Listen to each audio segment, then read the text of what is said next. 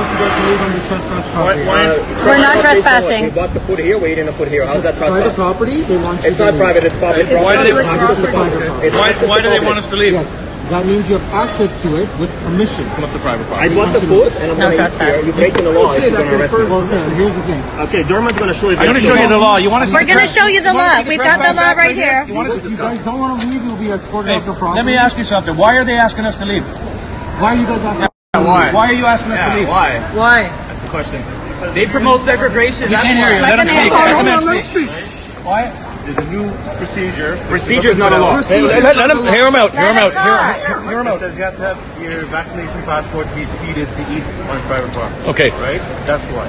Do you understand that you have absolutely no right? Do you want to quote this here? Go ahead. So under the law, you cannot policy. Which law? It's right here. We have it all Right here. I've got all the laws right here. Yeah. So we've got one, the Immunization Act of 1997 that says that in Canada you cannot mandate vaccinations anywhere in Canada. Does that supersede the Trespass Property Act? Yes, it does. Yes, it does. It's a federal law. It 100% does. It's a law. It's not an act. It's a law that all laws must adhere to this, and you cannot mandate vaccinations. Banning them access.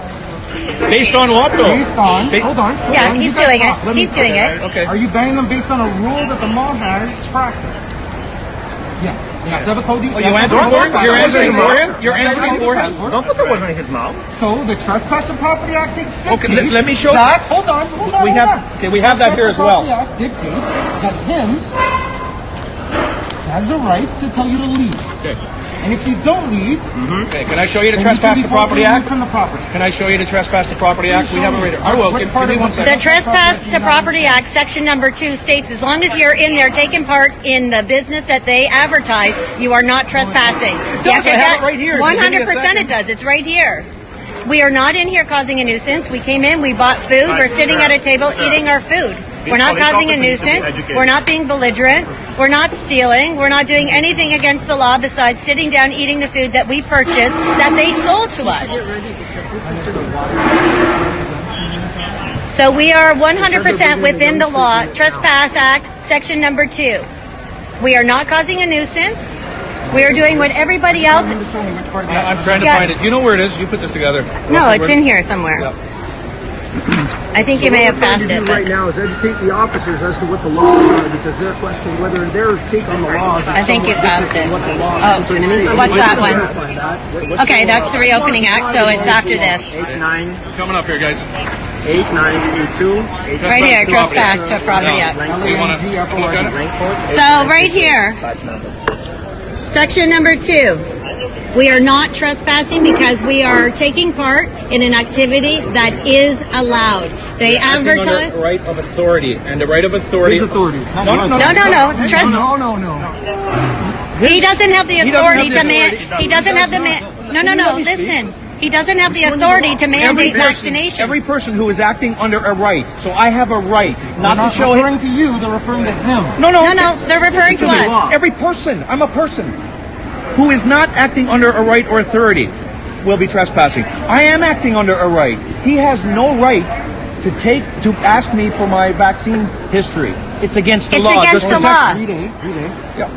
Without the express permission of the employer, the proof of which rests on the defendant. He has the express Engage in an permission of the activity on the occupier. premises when the activity is prohibited. Yes, the activity you're doing is prohibited. No, it's It's not. not. Eating The activity food that I'm we doing. bought here, eating They don't get to food, make rules.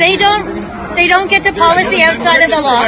On top of that, we've got the Ontario Health and Privacy Act that says he has no right to ask us what our personal medical history is.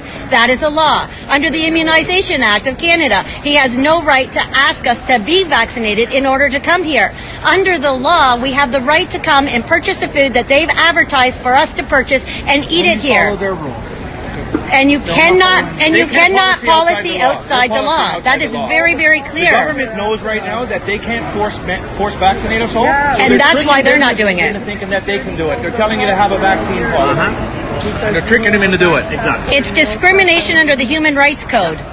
And they have no right to do it. Under the Privacy Act, they have no right to ask for our medical Personal history. Health Information Protection Act. I've got all the laws right here that they are breaking. In fact, you should be charging them for breaking the law. Harassment and uttering threats. Well, I'm clear. Under the criminal code, they have that. United States in the history. How do you feel about segregation of Jews in Germany? How do you feel about segregation? Officer Langford, how do you feel about segregation? Brother, how do you feel about segregation? No, I'm clear. Well, you're here. No, but you're here and you're. No, but I'm asking your opinion. And I'm telling you, I'm not here to debate. It's not a debate, that's a question. You can ask it. No, I'm clear, but I'm just curious. How do you feel about segregation? It's my job. It's my job. If they have a policy saying, Your job is to uphold the law. if they have a policy saying no black people can come in here, are you going to enforce There's a that list of laws policy? that they are breaking. They are breaking these laws. But he said he's going to. You know that. You're a police officer. You know that. No, we're not. We're not breaking the law. Mandate is not a law. It's not a trespass. Bullshit, man. It is not a trespass when you're here. We're being harassed. Exactly. When you are here taking part in the activity that they specifically advertise, that is not trespassing. We came in, we bought food, and we sat down. How do you feel about harassing second-class citizens? Officer Chan, how do you feel about harassing second-class citizens? So we have Officer Chan and Officer Langford here. You just started your history, Officer Langford. I wonder if they go to Queen's Park on Saturday. And by the way, everyone who's being quiet here, is you compliant with this? I have no problem asking for identification for a human rights complaint and for criminal code charges to be pressed on every security person here that is breaking the law. Under the criminal code, this is uttering threats and this is harassment under the criminal code. And under the Ontario Health and Privacy Act, you have no right to ask me for my medical status at all. It's against the law. And under the Immunization Act, you cannot demand that I be immunized for any goods or service or contract. It is against the law. You are breaking the law. The government did not mandate this because they don't want to be held liable. Exactly. And that's why the government didn't do it. That's why they're tricking businesses into doing it. But the businesses become liable. Under the criminal code, under the human rights code, and under civil action, you guys become liable for breaking the law. And I've got the laws right here for you to read. I have no problem sharing the laws with you. Our job is to educate everybody so that everybody is not discriminated against nor segregated against. You have the right not to be discriminated against based on your health situation. It's the law. It's the law. And we're all being lawful here. We paid for our food. We didn't steal it. We paid for it. And now we're sitting down where we bought it to eat it. That is perfectly legal to do. Well, what happens in the court under that paper thing? Right now it has to do with some kind of permit that you have Thanks, to take Jim. some kind of drug. What about the next time? When it's a permit that you have to do something that you really don't agree with, but you got to do. We are doing our best to stand in our square and educate. A lot of people don't understand the law, and that's okay, but we need to educate people what the law is and what their rights are. So we will do this. Not sure what they're going to do. They're discussing it. They're waiting for supervisor. Oh, are they waiting for? I thought this gentleman in the suit was a supervisor. Freedom from discrimination. Every person has a right to equal treatment with respect to services, goods, and facilities. Okay, so they're waiting for without the police discrimination. supervisor. Let's just Because see. of race, We're doing our best to stand in our square and educate folks. color, ethnic origin, citizenship, creed, We are disability. doing our best. Every I person think they're has starting to wonder if accommodation. perhaps Everyone we has are a right to right equal because treatment they haven't with arrested us and they haven't dragged us out yet. Without discrimination. I think they're starting to question whether we're right or not because they haven't arrested us and they haven't dragged us out yet. So they're looking for clarification from their supervisor, but we have the law on our side. The law is on our side.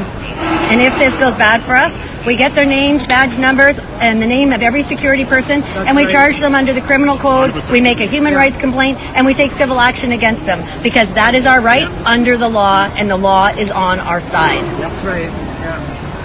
personally. We're going to sue them personally. But yeah, yes, you can't sue the establishment. You have to sue the individual that is harassing you, the individual who is stomping on your rights. So it would be every single one of these people that are here individually. And under the Police Services Act, the police are to uphold the law and protect citizens. And when they don't uphold the law and protect citizens, guess what? Their liability insurance does not kick in and protect them. And now they have to defend themselves on their own dime, not under their benefit plan, because it will not cover them for breaking the law. And there's a precedent in Montreal, I think, in Quebec. A president in Montreal? Precedent being said that I think Toronto police was personally liable and actually have to pay the damages to somebody that they harass, and then I think like even ruffled up. That's awesome. So we have a precedent in this country. Exactly. Where personally somebody was sued. And there's many court cases that are on the books that have set precedents. Yeah. So yeah. Thank you, Jody. You're welcome. You're welcome. We're doing our best to educate and show everybody what to do. Stand in your square. Don't be afraid. We're here to impact and empower the people. This is, by the way, officers, this is the opportunity to evolve. We do need the police on our side, so we need to educate each and every single one. Know your rights, protect your rights, or you'll lose your rights. And you guys hear that millions and billions of times. But you guys start sharing that to the sheeple out there, the sleeping lions especially. Yeah. We're not doing anything wrong. We're here asserting our rights. We're not causing a disturbance. We bought food at the mall, in the food court. We're sitting down eating our food. We did nothing. He was hungry. This guy is always hungry. I love him. I love this guy. Thank you so much. So he started eating the food in front of the counter where we bought the food, and the security lady came in and is like, oh, you're not allowed to eat here. You only can eat. Dealer has given you any information of him having any permission from the police to carry out any march here. He was not, hold on, and let me finish. Let me finish. And I want you to hear from me, because I am the police authority here. You did not get any permission to carry out any march or any gathering. You did not. I just want you to say that I made an effort to speak to you. And to let you know that this gathering is illegal and unlawful. You will not be given any permission to march anywhere. And you all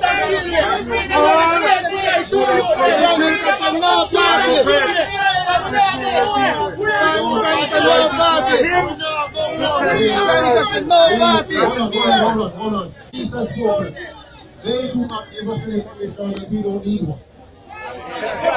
We do not need permission to walk from here to there. We do not need permission to